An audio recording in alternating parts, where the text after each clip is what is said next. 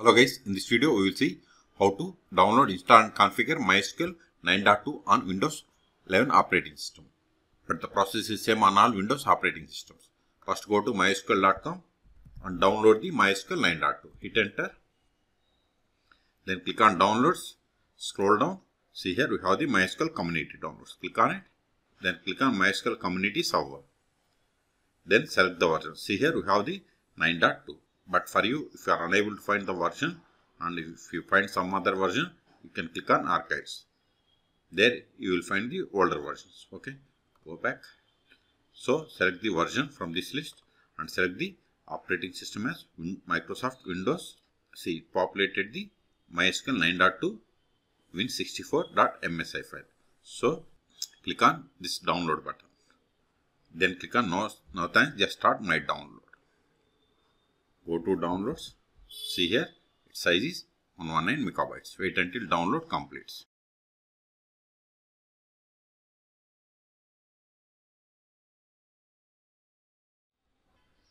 See, download is completed. Now install this MSI file. Click on it. Click on next. Select the checkbox, that is I accept the terms in the license agreement, and click on next. We have to set up the types. Typical, custom or complete. I am going with complete. If you select custom, here we can select the custom location. Also components. Okay, back. So I am going to select the complete. Click on complete and click on install. See, installation has been started. Now we have to configure. So select the checkbox, that is run MySQL configurator. Even if you close it, you go to start, all applications, MySQL, go to MySQL folder. See here we have the MySQL folder. Then you have to click on this MySQL 9.2 configurator. Both are same.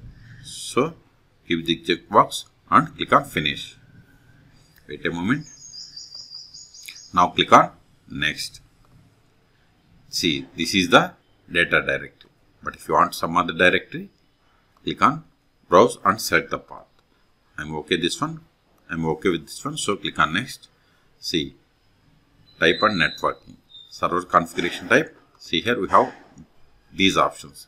So select based on your environment. Then port number 3306. Mine is server, so select server computer. Then we have to set up the password for the root account. So provide the password and confirm the same.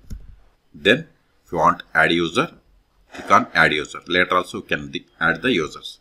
Okay, so I'm not going to add user right now. So click on next. See, this is the name in the services.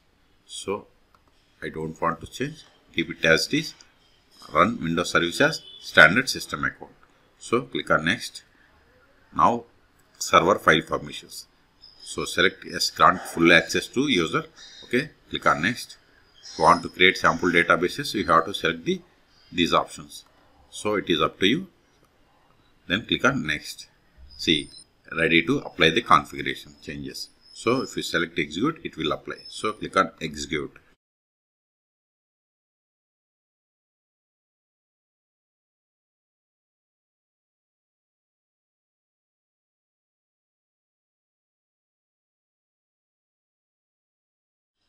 See, configurations applied successfully. Click on next.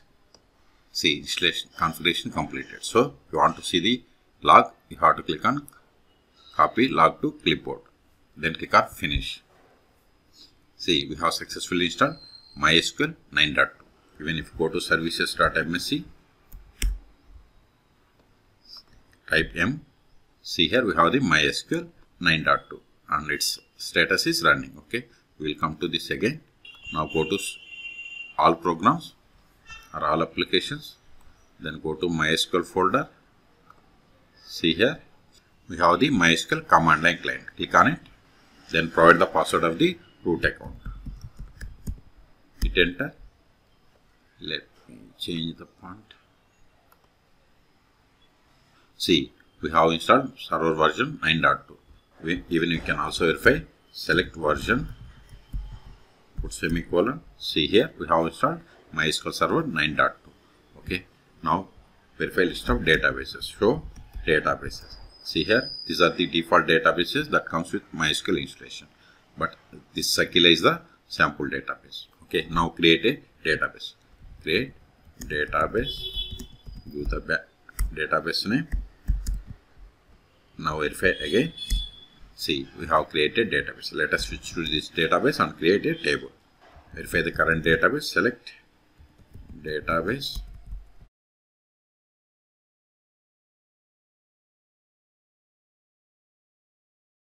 See, we are in the bank database. So, create a table.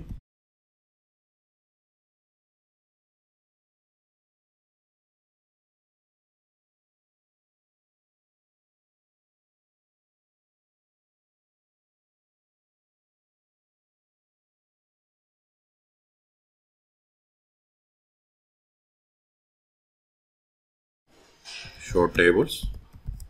See, we have created a table. Let us insert some data into this table.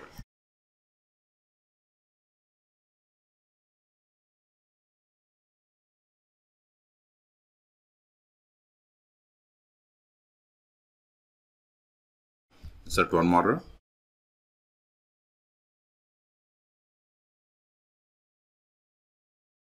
Now verify the data.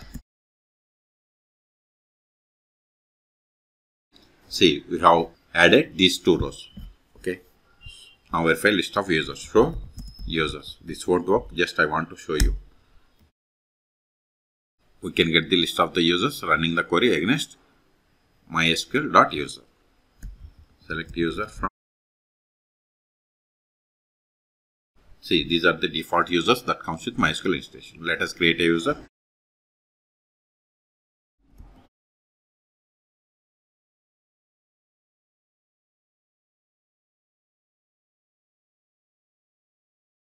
Verify again. See, new user is created. Now go to services. If you want to stop, right click and select stop, or click on stop, or click on the stop button. If you want to restart, right click and again restart, or click on restart link or restart button. All three options are set. Until now we have connected MySQL by using MySQL client. We can also connect MySQL by using dbeaver or MySQL Workbench. Go to mysql.com. See here we have the MySQL Workbench. Click on it. Then select the Microsoft Windows. Then we have to download this installer. Then we have to install. This is the one way. Okay. You can go through my YouTube channel. Search for how to install MySQL Workbench or dbeaver on Windows operating systems. I'm going to install MySQL Workbench. So click on download. Then click on no thanks. Just start my download. See, download started. Go to downloads. Size is only 42 megabytes. See, download completed. Click on this MySQL Community Server MSI file. Click on next. See, this will be the installation for the MySQL Workbench 8.0. CE means Community Edition. If you want to change, click on change. Otherwise, click on next. Complete. Click on next. Install. Launch MySQL Workbench now. Or go to start. All applications. Go to MySQL folder. See here we have the MySQL Workbench. Both are same. So keep the checkbox and click on finish. Now click on this plus button to connect to MySQL 9.2. Now give the name MySQL 9.2. Then host name localhost or see because localhost because I have installed MySQL server on this PC. Then you can give IP or this is the loopback IP, or you can give the host name or machine name.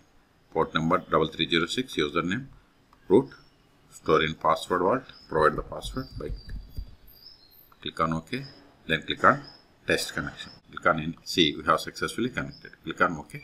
Click on OK. Click on this connection. Continue anyway.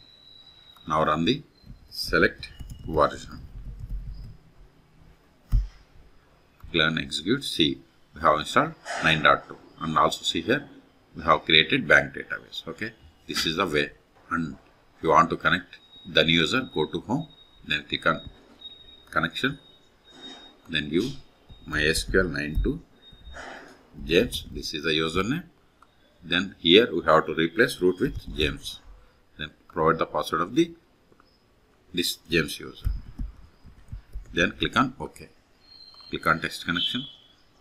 Successfully connected. Click on OK. Click on this connection. Now verify the current session. Select current underscore user.